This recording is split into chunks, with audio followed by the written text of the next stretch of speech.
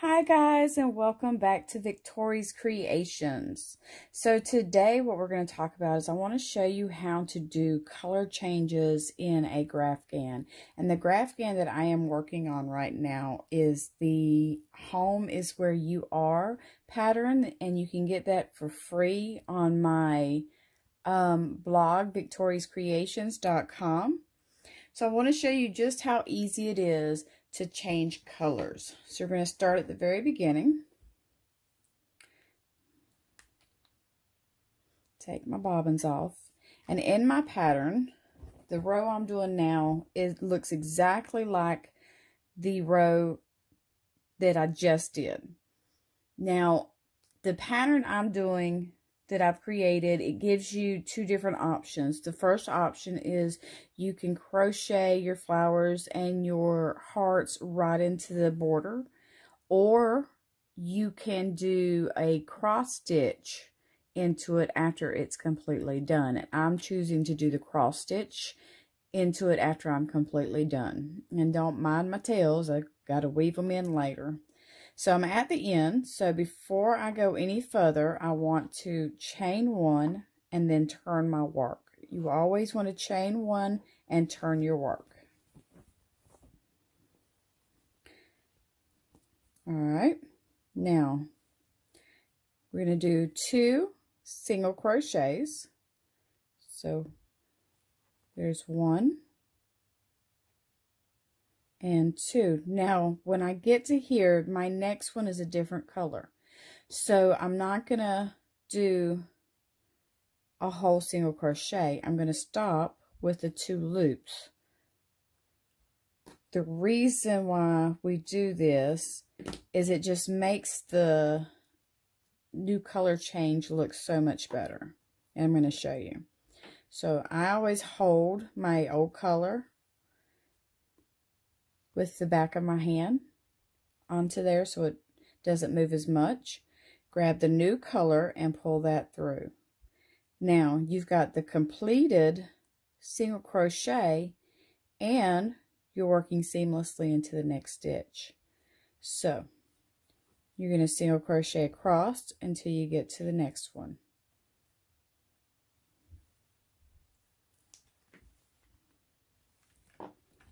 Got to adjust my work here.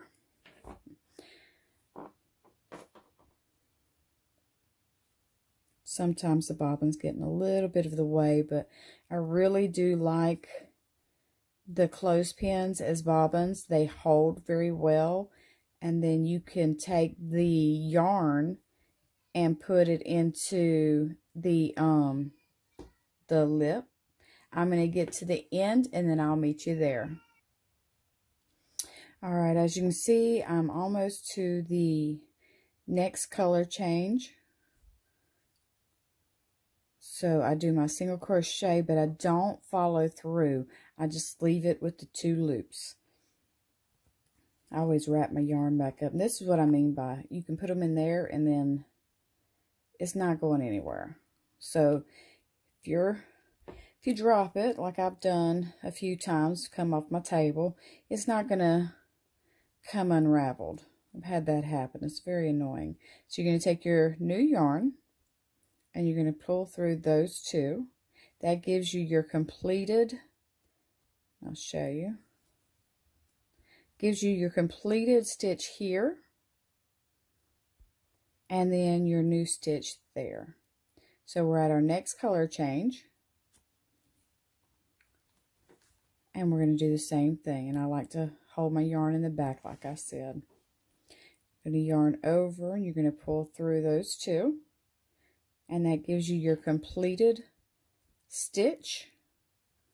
And the next stitch is whole. And I want to show you why we do this.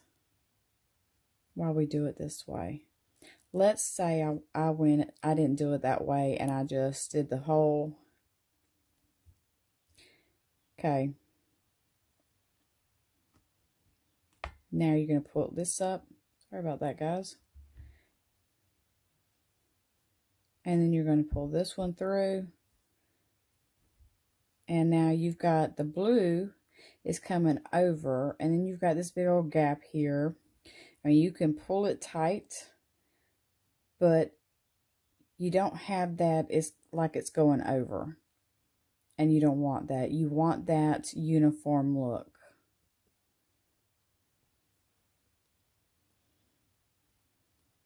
Might as well just... There we go. Just to there. The beauty about doing the Grafgans is as you get further along with your Grafgans, you will see that the picture starts becoming more and more clear. I've got most of the house and about a little over half of the heart done.